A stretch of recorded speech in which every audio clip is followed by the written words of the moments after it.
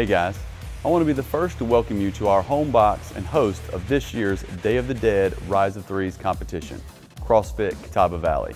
My name is Casey and I'm one of the proud owners of CrossFit Catawba Valley, and I will be your primary contact for the upcoming competition.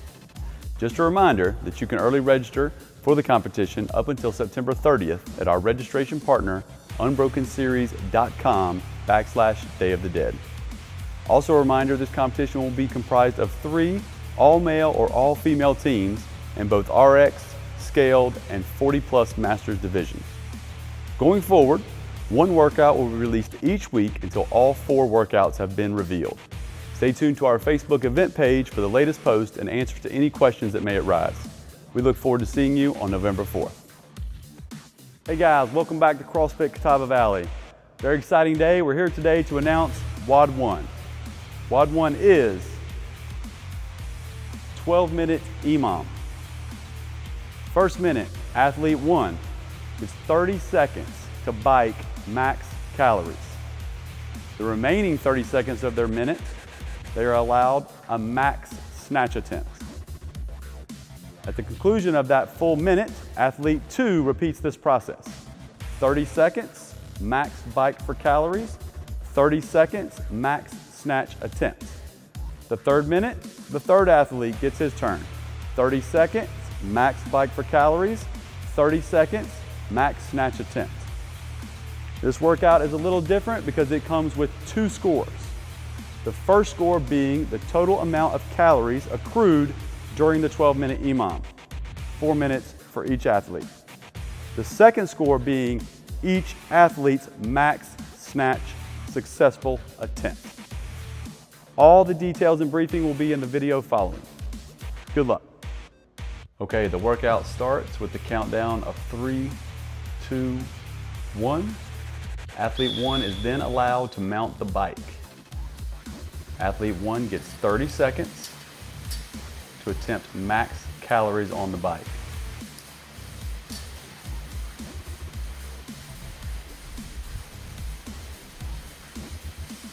At the 30-second mark, the judge will note max calories obtained.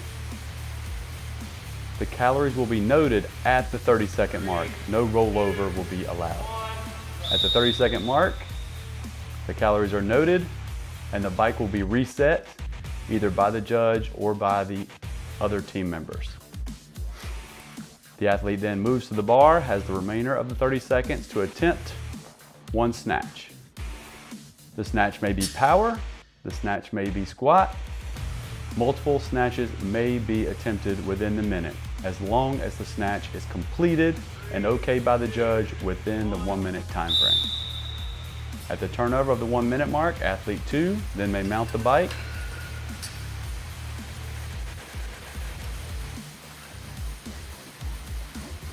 As athlete 2 works, the 2 resting athletes are allowed to adjust the weight on the barbell as they see fit.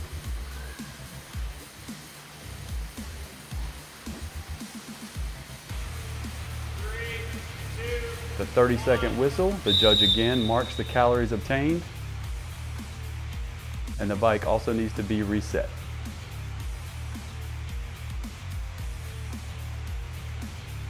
Athlete 2 has the remaining time to attempt the snatch. This snatch was successful. If completed within the time frame, the athlete is allowed a second attempt as long as the safety collars and weight are in place and the snatch is completed by the 1-minute attempt. That lift was good.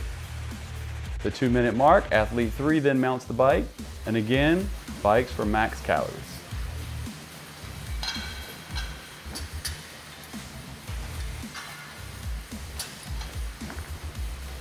Important to note, for the scaled divisions, you will be rowing instead of biking.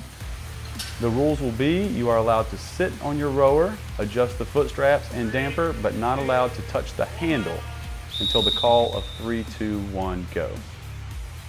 In this example, athlete 3 will fail the first snatch.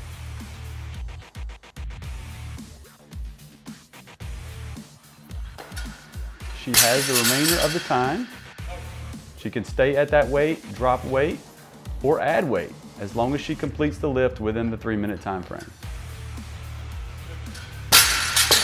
This process repeats itself for a total of 12 minutes.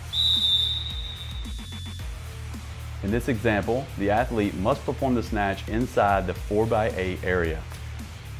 Her feet clearly step outside the 4x8 area, so this is therefore a no rep.